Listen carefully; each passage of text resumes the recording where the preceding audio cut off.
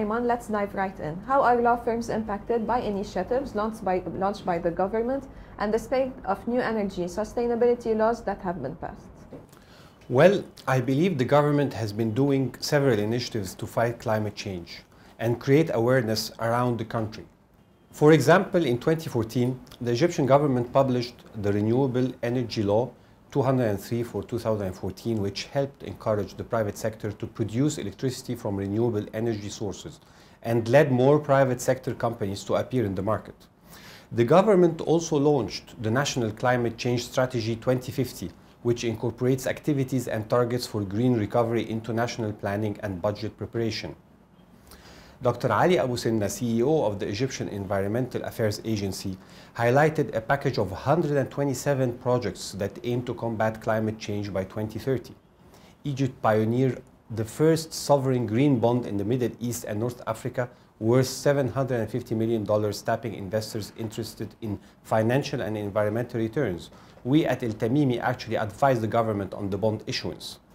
Its first impact report shows 46% of proceeds earmarked for clean transport, the Cairo monorail, and 54% for sustainable water supplies and wastewater management. The Railway Improvement and Safety for Egypt project is enhancing the safety and service quality of the Alexandria-Cairo-Naga-Hammadi Railway.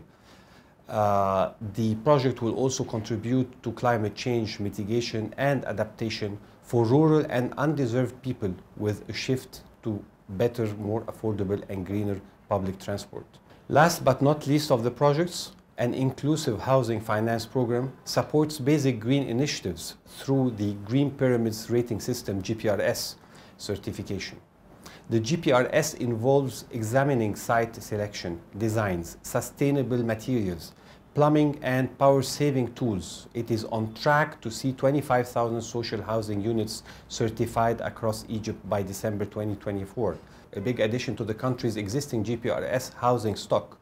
It aims for thermal insulation and natural ventilation, adaptation to heat waves, grey water reuse, and aerators in taps, and an adaptation for measure for houses with less access to fresh water. Finally, with the hosting of COP27 in Sharm el-Sheikh, this is an excellent opportunity for Egypt to keep climate at the top of the global agenda, which we believe is integral for the well-being of citizens, economies, and the future of our planet. From the client's perspective, what have we put in place to prepare our teams on the new changes, both internally and in our relationship with clients?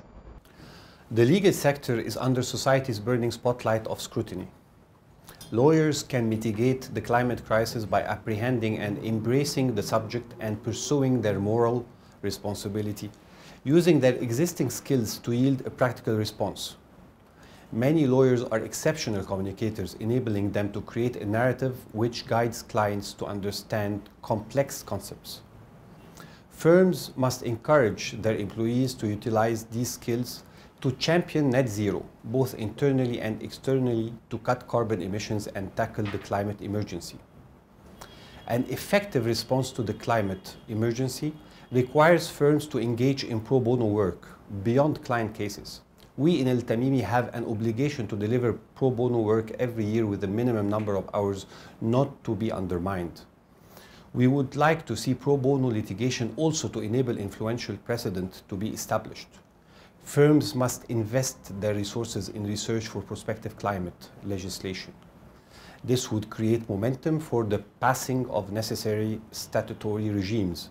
Law firms' investment into tackling the climate crisis is in their clients' and nations' best interests. If unprecedented, climate change will have severe repercussions on society, business, and the wider economy. Therefore, failure to respond to the climate emergency would be detrimental to clients, hence the legal profession in the long term. Law firms can effectively respond to the climate emergency through client-lawyer communication. As trusted advisors, lawyers are in an exceptional position to share key knowledge with clients, which may impact their decisions. Firms should ensure that employees demonstrate climate awareness when advising clients. Lawyers are integral to the highly respected legal profession.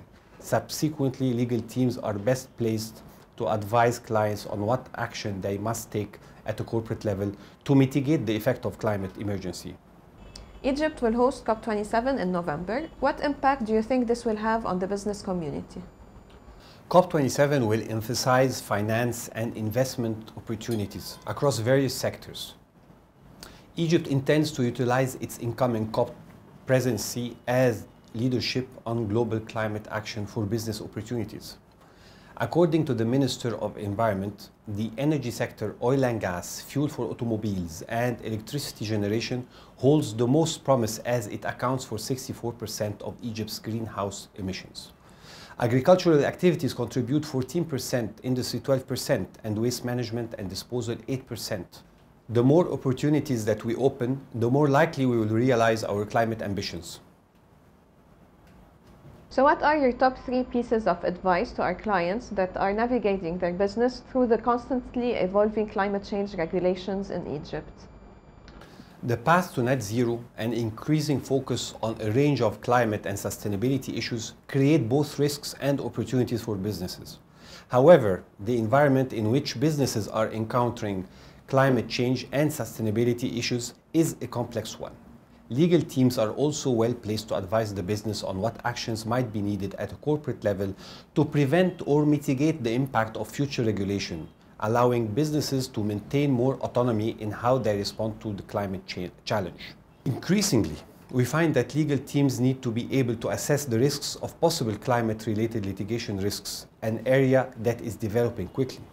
Such litigation is increasingly being run by activists, and we anticipate growth in the number of climate-related actions. Regulatory change is one of the main drivers behind businesses developing net zero strategies and embracing the climate transition.